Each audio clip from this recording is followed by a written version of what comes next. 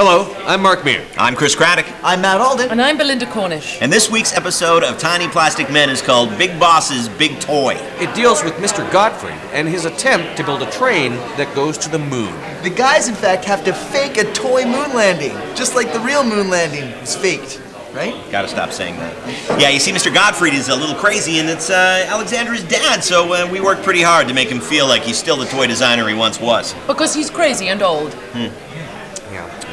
So yeah, watch that episode especially of Tiny Plastic Men on Super Channel, the channel that is super.